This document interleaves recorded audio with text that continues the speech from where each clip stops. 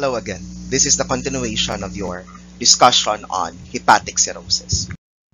So, we're talking about the stages of Laennec cirrhosis. So, there are three: accumulation of fats, and then alcoholic hepatitis. Then you have your end-stage cirrhosis. So, in the first stage, the liver becomes fatty. So, on that stage, you should expect an increase already of the liver enzymes, such as your SGPT and your SGOT. The patient has the possibility to be asymptomatic, and then this stage is still reversible. This stage is usually diagnosed incidentally during physical examinations, wherein hepatomegaly is palpated by the practitioner. Second, in your alcoholic hepatitis, there's already inflammation and then necrosis occur. The patient may be asymptomatic with mild symptoms, sometimes indigestion or loss of appetite. On the third stage, the end-stage cirrhosis, there's already fibrotic tissue replacing the normal tissues. This is manifested by signs of portal hypertension, impaired digestion, and absorption. For the signs of portal hypertension, you may have your esophageal varices. And then for impaired digestion and absorption, that is usually because of the congestion that occurs in the organs, related also to the increase of the pressure in the portal vein. Now, so this is what happens in alcohol again. So the fatty liver, then liver fibrosis, and then you will have your cirrhosis. So this is for your Laennec cirrhosis. So these are spider angiomas, the dilation of your superficial veins, superficial blood vessels, related to the increased pressure in the portal vein, which caused the blood to pool to the small blood vessels or the dependent blood vessels in other parts of the body. Then you have your Palmar Erythema. Then, of course, your ascites. So take note that if you're handling patients with ascites, you need to weigh the patient daily. And then you need to measure the abdominal girth of the patient at the same position, usually in supine position for that matter. And then the tape measure is placed at the level of the umbilicus. The abdominal girth monitoring would be able to help on the fluid status monitoring of the patient. Then diagnostic studies. So in severe parenchymal dysfunction, remember once the liver is already inflamed or damaged, the liver parenchyma will be damaged. So the laboratories you'll be looking at is your albumin and globulin. There is a decrease of your serum albumin, then a probable increase of your serum globulin. Then for the enzyme test, these are all indications of liver damage. Your alkaline phosphatase, your AST/ALT, which is congruent to SGPT, SGOT, and then your GGT. So these levels increase in liver damage. Your GGT may also be increased in kidney or bone damage. However, if congruent with other laboratories here, you would suspect really liver damage. Then there will be a decrease of serum cholinesterase levels, because that would be an indication that the liver cells are already damaged. Okay, so these enzyme tests are an indication that your liver cells are damaged. Then your bilirubin test is expected to be increased. Prothrombin time is increased, or in other words, prolonged. Okay, there is increased risk for bleeding. Ultrasound scanning is done, okay, because if your patient has a liver problem, the first diagnostic test imaging study usually done is ultrasound. And then you have your CT MRI and then your radioisotope liver scans, which would give you more detailed images, okay, especially your CT and MRI. It will be able to give you detailed images of your liver. Your radioisotope liver scans, on the other hand, will be able to detect on the metabolism activity on the liver. Then you have your ABG analysis. So acid-base imbalance here. The most common ones that occur among patients with liver cirrhosis is your metabolic acidosis. Okay, metabolic because liver is, after all, in charge of metabolism. So some of the metabolic byproducts will be imbalanced. And then acidosis due to the failure of bicarbonate production, which supposedly balances the acid. And then the failure to excrete the acid. So metabolic acidosis is common for these patients. Medical management. So antacids, your H2 antagonist, for example. So you have your ranitidine for that. What's the purpose? It's to decrease your gastric acid distress or to decrease gastric distress and minimize the possibility of GI bleeding. Vitamins and nutritional supplements. So this promotes healing of your damaged liver cells and hopefully to improve the general nutritional status of the patient. Potassium-sparing diuretics, because remember, in this condition we have increase of your aldosterone.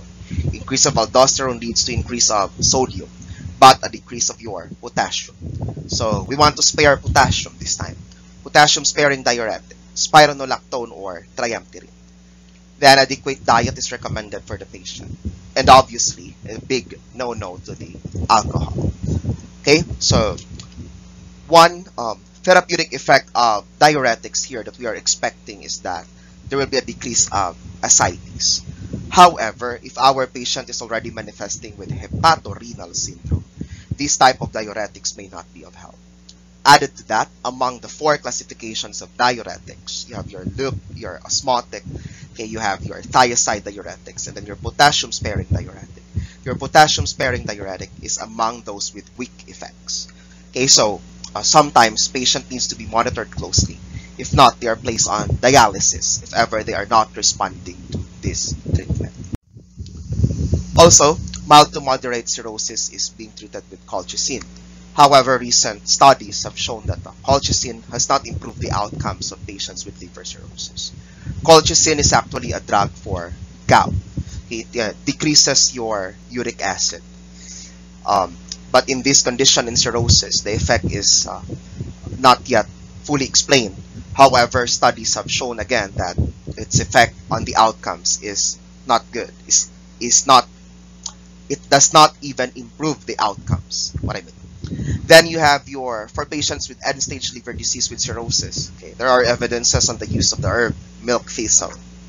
And then for those with biliary cirrhosis, of course, to treat the underlying cause, okay, we manage the stones. Okay, so the purpose of the stone management is to ensure the patency of bile flow in such a way that it will not aggravate the condition of your liver. Then nursing management. We promote rest for this patient. Improve nutritional status. Okay, adequate nutrition may be provided through total parenteral nutrition, nasogastric tube feeding. Okay, but if we're talking about encephalopathy again, okay, we decrease protein in the diet. Provide skincare. You need to turn the patient to sides, okay, every 2 hours, do so. Reduce the risk for injury. Okay, then monitor and manage potential complications. Bleeding and hemorrhage. So advise your patient no dark colored foods. Okay, your toothbrush should not be very sharp. Then you monitor for hepatic encephalopathy. Again, you need to check for the level of consciousness. Neurovital signs would be better. And then check for fluid volume excess. Okay, make sure that intake and output is measured accurately. Because if not, you will have problems with the fluid balance. Hepatic encephalopathy is an indication of progressive cirrhosis. This is the result from the inability of the liver to convert ammonia to urea. And your ammonia is neurotoxic to the CNS. Again, your protein supposedly is converted to ammonia, and ammonia prior to excretion is converted to urea. In this case, in your liver cirrhosis, your liver is unable to convert your ammonia to urea for excretion. For that reason, it accumulates in the central nervous system. And in that accumulation in the central nervous system, okay, the effect tends to be cumulative, and then it becomes neurotoxic. Okay, it can cause your encephalopathy, and as mentioned earlier, coma. So signs of hepatic encephalopathy, 4 stages. At first, your patient may have tremors, slurring of speech, impaired decision making. Second stage, drowsiness, loss of sphincter control. They could not control their bowels, they could not control their urination. And there will be involuntary flapping or asterexis. And then, third stage, dramatic confusion, somnolence. Okay, they fall asleep easily, okay, or they are very difficult to arouse. On the 4th stage is already your coma. Okay, they're unresponsive. GCS 3. Okay, GCS 3 to 8 for that matter. So as you can see, the progression of the signs and symptoms, okay, usually manifest as signs of neurologic problems. Now, for patients with hemorrhage secondary to esophageal varices, diet, non-irritating food of course, no spicy food, and total parenteral nutrition usually. Okay, these patients, if there is active bleeding, is placed on NPO. So to augment for the nutritional needs of the patient, they are placed on TPN. And then the TPN needs to be on a central line. Then emergency treatment, fluid replacement. When I say fluid replacement, isotonic fluids, then your blood products. Then we give your vasoconstrictors. Examples of this are your sandostatin and your vasopressin. In minimal bleeding, minimal to moderate bleeding, we usually use your tranexamic acid in the clinical area. So these medications can halt the bleeding. Now, one thing that you need to note is that your patients who are bleeding are not supposed to receive your anticoagulants, your antiplatelet, and then your thrombolytic agents, because that will aggravate the bleeding of your patient. Then, balloon tamponade. Okay, familiar balloon tamponade that we've discussed in under GI bleeding. Okay, so the balloon tamponade will place pressure on the bleeding side. Gastric vein occlusion. Okay, it may be done through a thrombus to occlude the gastric vein, so to stop the bleeding. Then we have your sclerotherapy, which is an injection of your sclerosing agent. Okay, now try to find out what a sclerosing agent is and how does it work. Then there may be emergency surgical shunting. Okay, so for example, you have your portosystemic shunt. So this shunt, when I say shunt, is an artificial passageway. So to relieve the portal hypertension, a shunt is created between the portal vein and then the inferior vena cava. Okay, that is to allow for drainage of the veins or the venous blood, okay, from the portal circulation going towards your inferior vena cava. So this is an image of your esophageal varices. As you can see, they appear like varicosities in your esophagus, okay, awaiting to rupture. We don't want that to rupture. Okay, so esophageal varices are usually located on the distal esophagus. Then we have your Sengstaken Blakemore tube. Okay, if you can recall, Sengstaken Blakemore and Minnesota tube, the tubes which are capable of applying your tamponade. Then you have your endoscopic sclerotherapy. Okay, so this is the injection of your sclerosing agent. Okay, so I've asked you the question, what does this sclerosing agent do and how does it help our patient with varices for that matter? Management of ascites and fluid retention. Patient is advised to be in complete bed rest. Why? Patient has a tendency to have shortness of breathing because of the pressure of the ascitic fluid towards the diaphragm. Fluid and sodium are restricted. Patients are weighed daily along with your abdominal girth. And then we give diuretics. So diuretic of choice is your spironolactone aldactone, which is a potassium-sparing diuretic. Then we transfuse your albumin, because earlier we said that there is a decrease of albumin, and we equate albumin to osmotic pressure. So if we want the fluids, okay, that causes ascites, the fluids that cause ascites to go back to the intravascular space, okay, we would have your albumin. Okay, albumin will increase the osmotic pressure and facilitate re-entry of the fluids in the intravascular space. You also assess for degree of edema, okay, your pitting edema. Then, other than that, you also have your peritoneovenous shunt. Okay, so you have your Levine or Denver shunt, I mean. So the image here in the background shows your shunt. So as you can see, the shunt is from the GI tract going towards your vena cava. That bypasses your portal vein in such a way that the portal vein will not be congested. Okay, your tips is shown on the next slide. And then we can also have your therapeutic parasynthesis. So when I say therapeutic parasynthesis, you are extracting the fluids inside the peritoneum, okay, to relieve the patient of the pressure. This is your tips. Your tips is transjugular intrahepatic portosystemic shunt. So there's a shunt inserted here in your veins in the liver. So as you can see, it tries to bypass this blood vessel, okay, to facilitate the drainage of the blood towards your inferior vena cava. So again, that's your transjugular intrahepatic portosystemic shunt.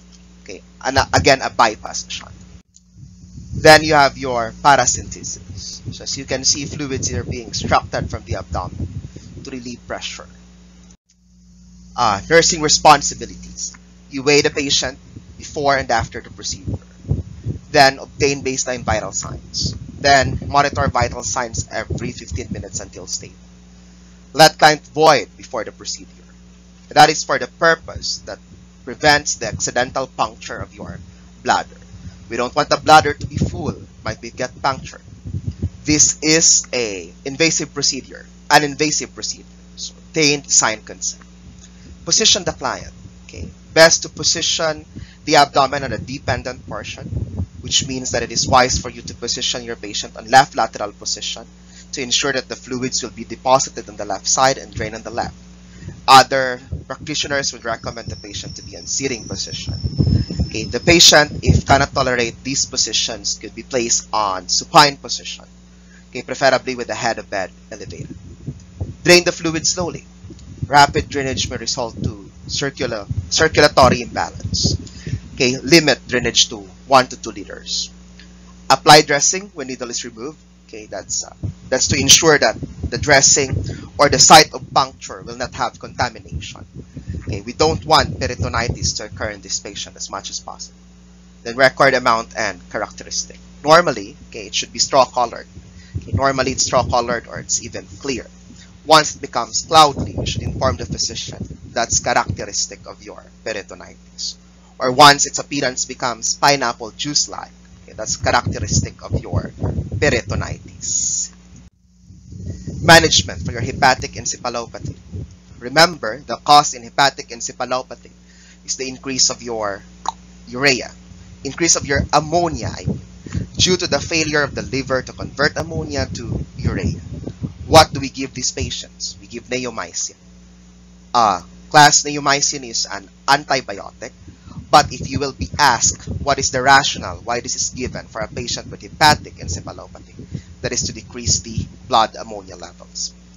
Lactulose. Lactulose is a laxative. Increases your GI. Okay, what's the reason why it's given in liver problem? Also to decrease your ammonia level. Okay, no protein in the diet temporarily until ammonia level decreases. Because if not, okay, your protein will continue to convert towards ammonia. Other medications that may be given to the patient. Pain medications, opioids, barbiturates, and sedatives. It says you're used with caution. What do you think is the reason? Why does my patient, or why as nurses, we need to be cautious in administering this drug among patients with liver problems? If your patient's class is on opioids, barbiturates, and sedatives, one effect is CNS depression. So, if your patient has liver cirrhosis, you know that one risk is hepatic encephalopathy. Meaning, if my patient is on these pain medications, I will not be able to detect right away if my patient would have changes on the level of consciousness. So for that reason, these medications are used with caution. Antiemetics if your patient tends to have nausea and vomiting. Antacids to decrease gastric discomfort and to decrease the risk for gastric bleeding. Then vitamin K to address your coagulation problems. That will be all for your liver cirrhosis. On the next discussion, we'll be talking about pancreatitis. Thank you very much for your kind attention.